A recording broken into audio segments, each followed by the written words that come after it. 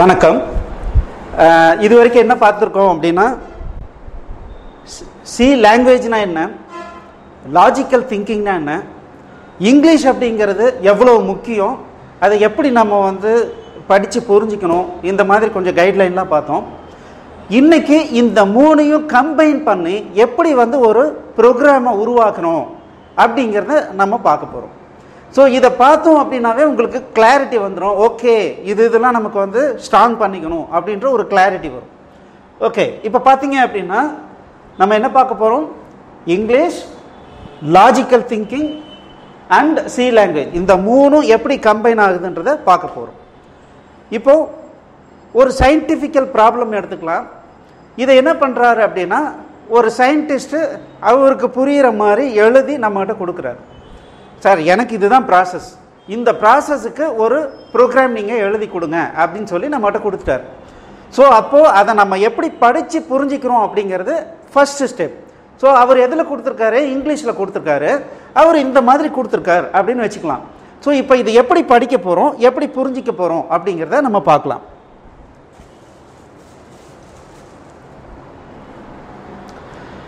Okay, இதுதான் problem. The square root of a number. The square root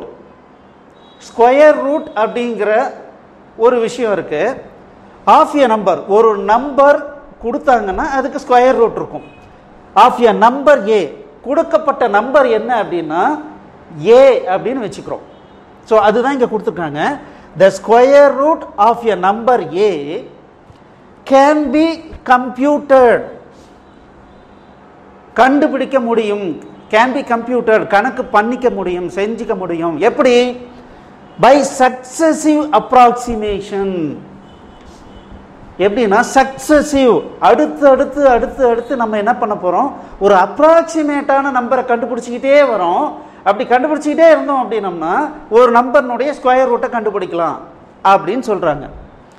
using the iterative formula, successive approximation கண்டுபிடிக்கலாம்னு சொல்லிட்டோம்.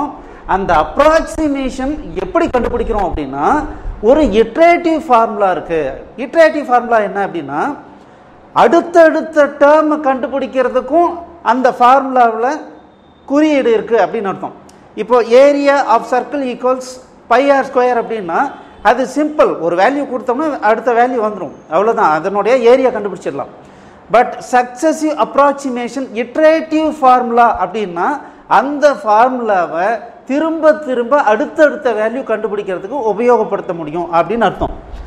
So using the iterative formula xn plus 1 equals half into xn plus a by xn. So இதுதான் formula. இந்த formula என்ன சொல்லுது அப்படின்னா, xn plus 1, n அப்படிங்கிறது current term அப்படின்னு வச்சுக்கிட்டோம் அப்படின்னா, n plus 1 அப்படின்றது எதை சொல்லுது அப்படின்னா அடுத்த டேர்ம், அடுத்த அப்ராக்சிமேஷன், நெக்ஸ்ட் அப்ராக்சிமேஷன் அப்படிங்கிற விஷயத்தை n plus 1 அப்படிங்கிறது சொல்லுது இந்த இடத்துல. அதனால தான் இதை இட்ரேட்டிவ் ஃபார்முலான்னு சொல்கிறான். அப்போது ஏதோ ஒன்று அப்ராக்சிமேஷன் இருந்ததுன்னா அதை வச்சு அதுக்கு அடுத்த அப்ராக்சிமேஷன் எப்படி கண்டுபிடிக்கலாம்னா இந்த ஃபார்முலாவை வச்சு கண்டுபிடிக்கலாம். எப்படி? X next approximation of X equals of into current approximation of X plus the given value ஏ. எந்த வேல்யூக்கு ஸ்கொயர் ரூட் கண்டுபிடிக்கணுமோ அதுதான் ஏ இங்கே கொடுத்துருக்காங்க, அது இங்கே கொடுத்துருக்கோம், divided by the current approximation value. இப்போ பாருங்க, the square root of a number a can be computed by successive approximation using the iterative formula xn plus 1 equals half into xn plus a by xn. so இந்த xn ன்றது current value of x அப்படின்னு அர்த்தம். xn plus 1 அப்படிங்கிறது next value of next approximate value of x அப்படிங்கிறது அர்த்தம், அவ்வளவுதான். Okay, இப்போ இது வரைக்கும் புரிஞ்சுக்கிட்டோம். ஸோ என்ன புரிஞ்சுக்கிட்டோம் அப்படின்னா, ஒரு நம்பருக்கு ஸ்கொயர் ரூட் கண்டுபிடிக்கணும் அப்படின்னா அப்ராக்சிமேட்டாக ஒரு நம்பர் கண்டுபிடிச்சிக்கிட்டே இருந்தால் நம்ம கண்டுபிடிச்சிடலாம். ஸோ அந்த அப்ராக்சிமேட் கண்டுபிடிக்கிறதுக்கு சீக்கிரமாக ஸ்கொயர் ரூட் கண்டுபிடிக்கிறதுக்கு ஒரு ஃபார்முலா இருக்குது, அந்த ஃபார்முலா தான் இது அப்படின்னு சொல்லிட்டாங்க. Okay, starting with X equals 1. அப்போ இந்த ஃபார்முலாவை நான் உபயோகப்படுத்தணும் அப்படின்னா இந்த ஃபார்முலா எதை சொல்லுது? அடுத்த அப்ராக்சிமேஷன் வேல்யூ தான் என்னன்னு கண்டுபிடிக்கணும்ன்றது இது சொல்லுது. ஆனால் கரண்ட் அப்ராக்சிமேஷன் என்னன்றது சொல்லலை இல்லைங்களா? அப்போ இங்க என்ன சொல்லியிருக்காங்க? ஸ்டார்டிங் வித் எக்ஸ் ஈக்குவல்ஸ் 1 அப்படின்னா என்ன அர்த்தம்? எப்போ ஸ்டார்ட் பண்ணும்போது கரண்ட் அப்ராக்சிமேஷன் வேல்யூங்கிறத என்ன வச்சுக்க சொல்றாங்க? 1லேருந்து ஸ்டார்ட் பண்ணுங்க அப்படின்னு சொல்றாங்க. as an initial approximation. so x1ங்கிறத initial அப்ராக்சிமேஷனுக்கு உபயோகப்படுத்துங்க. for the square root of a அப்படின்னா என்ன அர்த்தம்? ஸ்கொயர் ரூட் ஒரு நம்பர் கொடுத்துட்டாங்கன்னா அந்த நம்பர்னுடைய ஸ்கொயர் ரூட் 1ன்னு நினைச்சுக்கிறோம். ஸ்டார்டிங்ல 1 தான் அதனுடைய ஸ்கொயர் ரூட் அப்படின்னு நினைச்சுக்கங்க அப்படின்னு சொல்றாங்க. பாருங்க, starting with x equals 1 as an initial approximation for the square root of a, a new approximation x. இதை வச்சு என்ன பண்ணலாம்? அடுத்த approximate value கண்டுபிடிக்கலாம். is computed using the above formula. So இப்போ என்ன பண்றோம்? அப்போ கரண்ட் வேல்யூ ஸ்டார்டிங்ல x1ன்னு வச்சுக்கிட்டோம் அப்படின்னோம்னா அப்போ ரெண்டாவது அப்ராக்சிமேட் வேல்யூ எப்படி கண்டுபிடிக்கலாம்? இந்த ஃபார்முலாவில் சப்ஸ்டியூட் பண்ணி கண்டுபிடிக்கலாம் அப்படிங்கிறது தெரியுது. the new approximation in turn. இப்போ புதுசா இன்னொரு மூணாவது டேர்ம் கண்டுபிடிக்கணும் இல்லையா? ஃபர்ஸ்ட் டேர்ம் என்னன்னு வச்சுக்கிட்டோம்? 1ன்னு வச்சுக்கிட்டோம். ரெண்டாவது டேர்மை இந்த ஃபார்முலாவுக்கு யூஸ் பண்ணி வச்சு கண்டுபிடிக்க போறோம். மூணாவது டேர்ம் அதை தான் என்ன சொல்றாங்க? the new approximation. அதுக்கு அடுத்த approximation in turn can be substituted. இப்போ ரெண்டாவதா ஒரு நியூ அப்ராக்சிமேஷன் கண்டுபிடிச்சோம் இல்லையா? அந்த அப்ராக்சிமேஷன் வேல்யூவை நம்ம மறுபடியும் உபயோகப்படுத்திக்கலாம். எதுக்கு? can be substituted in the formula. இந்த ஃபார்முலாவில் சப்ஸ்டிட்யூட் பண்ணிக்கலாம் டு கம்ப்யூட் கால்குலேஷன் பண்றதுக்கு. எது? Newer approximation X.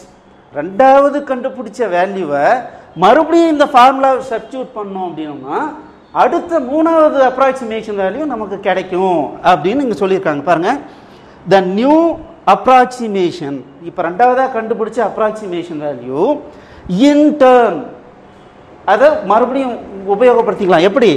Can be substituted. அதை இந்த ஃபார்முலா சப்ஸ்டிடியூட் பண்ணிக்கலாம் இன் the formula to compute newer approximation X. மறுபடியும் அடுத்த நியூவர் எக்ஸ் அப்ராக்சிமேஷன் கண்டுபிடிக்கிறதுக்கு உபயோகப்படுத்திக்கலாம். அப்போ இதுதான் இட்ரேஷன். அப்போ ரெண்டாவது ஒன்று கண்டுபிடிச்சாச்சு. மறுபடியும் அது வேல்யூ சரியில்லைன்னு வச்சுக்கோங்களேன், மறுபடியும் இன்னொரு முறை கண்டுபிடிக்கலாம், இன்னொரு முறை கண்டுபிடிக்கலாம். சரி, இது எது வரைக்கும் பண்ணுறது? ஸோ இப்போ நம்ம இது மாதிரி அந்த ஃபார்முலாவில் யூஸ் பண்ணால் கண்டுபிடிச்சிட்டே போகலாம். அப்படின்னா எது வரைக்கும் கண்டுபிடிக்கணும், எப்போ நிறுத்தணும்? அப்போ அடுத்தது பாருங்க, this process can be continued. இந்த ப்ராசஸை கண்டினியூ பண்ணிக்கிட்டே இருக்கலாம், ஆனால் ஒரு முடிவு வேணும் இல்லைங்களா? அன்டில் எது வரைக்கும்னா until the square of the new approximation x. புது அப்ராக்சிமேஷன் கண்டுபிடிக்கிறோம், அந்த அப்ராக்சிமேஷனை ஸ்கொயர் பண்றோம். ஸோ இப்போ பார்த்தீங்கன்னா ஆரம்பத்தில் 1ன்னு வச்சுக்கிட்டோம். ஸோ அந்த 1 சப்ஸ்டியூட் பண்ணி கண்டுபிடிச்சோம்னா புதுசாக ஒன்று வரும், அதை ஸ்கொயர் பண்ணுறோம் அப்படின்னு சொல்றாங்க. This process can be continued until the square of the new approximation X is close to A. So நம்ம எந்த நம்பரை கண்டுபிடிக்கணுமோ, எந்த நம்பருக்கு ஸ்கொயர் ரூட் கண்டுபிடிக்கணுமோ அந்த நம்பருக்கு சமமாக வந்துடுச்சா அப்படின்னு சொல்லி செக் பண்ணுறோம். Within a prescribed degree of accuracy E. So இது பார்த்தீங்க அப்படின்னா சில டைமில் பார்த்தீங்கன்னா ஸ்கொயர் ரூட் எக்ஸாக்டாக வந்துடும். இப்போ பார்த்தீங்கன்னா 4னுடைய ஸ்கொயர் ரூட் என்ன? எக்ஸாக்டாக 2 தான். 9னுடைய ஸ்கொயர் ரூட் என்ன? 3. இதே நான் 5னுடைய ஸ்கொயர் ரூட் என்ன அப்படின்னு கேட்டேன்னா, ஸோ ஸ்கொயர் ரூட் பார்த்தீங்கன்னா அப்ராக்சிமேட்டாக தான் வரும். கரெக்டாக 2 நம்பரை மல்டிப்ளை பண்ணால் 5 வர மாதிரி ஒரு நம்பர் கண்டுபிடிக்கிறது கஷ்டம். பட் க்ளோஸ்லி 5க்கு வர மாதிரி நம்ம வந்து கண்டுபிடிக்கலாம். சரிங்களா? இப்போ இதை தான் கொடுத்துருக்காங்க. அப்போ இப்போ எனக்கு வந்து ஒரு நம்பர், அந்த அக்யூரேசி, இந்த அக்யூரேசிங்கிறது என்னன்னா எத்தனை டெசிமல் பாயிண்ட் வரைக்கும் நமக்கு ஆன்சர் கரெக்டாக இருந்தால் போதும். ஸோ டெசிமல் பாயிண்ட்டுக்கு அப்புறம் ஒரு டிஜிட் அக்யூரேசி இருந்தால் போதுமா, 2 டிஜிட் அக்யூரேசி இருந்தால் போதுமா அப்படிங்கிறது ப்ராசஸ். ஸோ இந்த மாதிரி பண்ணிக்கிட்டே இருந்தீங்க அப்படின்னா கண்டுபிடிக்கலாம் அப்படின்னு சொல்கிறாங்க. ஓகே, இதுதான் ஸ்பெசிஃபிகேஷன் ரெக்குவயர்மெண்ட். ஸோ இந்த ஸ்டேட்மெண்ட்டை நம்ம கரெக்டாக படித்து புரிஞ்சிக்கணும். ஸோ நாங்கள் பார்த்தீங்கன்னா இந்த டெஸ்ட்டை எங்ககிட்ட வந்த எல்லாருக்கிட்டையும் கொடுத்துருக்கோம். ஒருத்தர் கூட இது வரைக்கும் சால்வ் பண்ணதில்லை. நல்லா இங்கிலீஷ் பேசுவாங்க, எல்லாமே பண்ணுவாங்க. பட் இந்த ப்ராப்ளத்தை இதை எப்படி வந்து படித்து கரெக்டாக புரிஞ்சிக்கணும் அப்படிங்கிறது அது ஒரு கலை. ஸோ அது வந்து பை ப்ராக்டிஸ் நம்ம அந்த மாதிரி நிறைய ப்ராப்ளம் சால்வ் பண்ணிக்கிட்டே இருக்கும்போது தான் அது நமக்கு வரும்.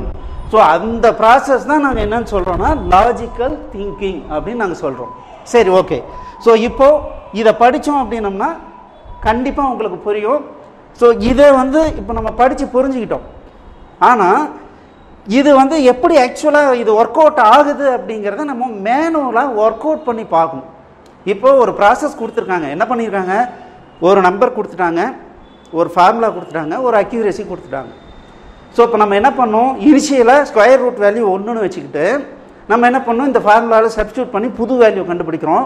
கண்டுபிடிச்சிட்டு என்ன பண்ணுறோம், அதை ஸ்கொயர் எடுத்து ஏவுக்கு ஈக்குவலாக வருதான்னு பார்க்குறோம். வரலன்னா மறுபடியும் நியூ அப்ராக்சிமேஷன் கண்டுபிடிக்கிறோம். ஸோ இந்த மாதிரி ப்ராசஸ் பண்ணிகிட்டே இருந்தீங்கன்னா கண்டிப்பாக ஸ்கொயர் ரூட் வேல்யூ வரும்னு சொல்கிறாங்க. இதை நாம் மேனுவலாக ஒர்க் அவுட் பண்ணி பார்க்கணும். அப்படி பார்த்தோம் அப்படின்னம்னா தான் ஸோ நம்ம கரெக்டாக இதை புரிஞ்சுக்கிட்டோமா அப்படிங்கிறது நமக்கு தெரியும். சரிங்களா? ஸோ மொத்தத்தில் நம்ம என்ன புரிஞ்சுக்கிறோம் அப்படின்னா ஒரு நம்பருக்கு ஸ்கொயர் ரூட் கண்டுபிடிக்கணும், அவ்வளோதான். அதுக்கு ஒரு மெத்தட் கொடுத்துருக்காங்க. அப்போது நம்ம மேனுவலாக ஒரு நம்பரை எடுத்துக்கிட்டு அதுக்கு இந்த மெத்தடில் ஸ்கொயர் ரூட்டை கண்டுபிடிச்சி கரெக்டாக ஸ்கொயர் ரூட்டு கண்டுபிடிக்க முடியுது அப்படின்னாவே நம்ம இந்த ஸ்டேட்மெண்ட்டை கரெக்டாக புரிஞ்சுக்கிட்டோம் அப்படின்றத நம்ம கன்ஃபார்ம் பண்ணிக்கலாம். சரி, இந்த மேனுவல் கேல்குலேஷனை நம்ம நெக்ஸ்ட் கிளாஸில் ஒரு நம்பரை எடுத்து நம்ம ட்ரை பண்ணி பார்க்கலாம். ஸோ தட் கரெக்டாக ஆன்சர் வந்துருச்சுன்னா இந்த ஸ்கொயர் ரூட் வேல்யூ கண்டுபிடிக்கிற மெத்தட் நமக்கு புரிஞ்சிருச்சு அப்படின்னு அர்த்தம். சரிங்களா? ஸோ ஒரு முறை நீங்கள் ஒரு முறை ஜஸ்ட் இந்த வீடியோவை ஸ்டாப் பண்ணிவிட்டு இதை படித்து உங்களுக்கு கரெக்டாக புரியுதா, நான் எந்த மெத்தடில் சொல்லி கொடுத்தனோ அந்த மெத்தடில் புரியுதா அப்படிங்கிறத பாருங்கள். ஸோ அப்படி புரிஞ்சிக்க முடியல அப்படின்னா வெரி சிம்பிள், எங்களுடைய ஸ்போக்கன் இங்கிலீஷ் ஃபவுண்டேஷன் கோர்ஸை கண்டிப்பாக படிங்க. அதுவும் இல்லாமல் இந்த லாஜிக்கல் திங்கிங் இந்த மாதிரி ஒரு 100 ப்ராப்ளம் நீங்கள் சால்வ் பண்ணிங்கன்னா உங்களுடைய கேல்குலேஷன் எபிலிட்டி, திங்கிங் எபிலிட்டி, அண்டர்ஸ்டாண்டபிலிட்டி எப்படி வந்து இம்ப்ரூவ் ஆகும் அப்படிங்கிறது நிச்சயமாக உங்களால் உணர முடியும். ஸோ நெக்ஸ்ட் கிளாஸில் ஒரு மேனுவலாக ஒரு நம்பர் எடுத்து எப்படி சால்வ் பண்ணுறதுன்னு பார்க்க போகிறோம். Thank you, all the best. Excellent. So இந்த டாபிக் உங்களுக்கு நிச்சயமாக பிடிச்சிருக்கும். கீழே இருக்கிற சப்ஸ்கிரைப் பட்டனை கிளிக் பண்ணி இந்த சேனலுக்கு சப்ஸ்கிரைப் பண்ணிக்கோங்க. ஸோ புது டாபிக் வரும்போதெல்லாம் உங்களுக்கு இன்டிமேஷன் வந்துடும். உங்களுக்கு இந்த டாபிக் பிடிச்சிருந்ததுன்னா லைக் பண்ணுங்கள். உங்களுடைய கமெண்ட்ஸை கண்டிப்பாக எழுதுங்க எனக்கு. அதே சமயத்தில் உங்களுடைய ஃப்ரெண்ட்ஸுங்களுக்கு இதை ஷேர் பண்ணுங்கள். நல்ல விஷயங்கள் 4 பேருக்கு சேர்ந்தால் அது நமக்கு நல்லது தானே. தேங்க்யூ.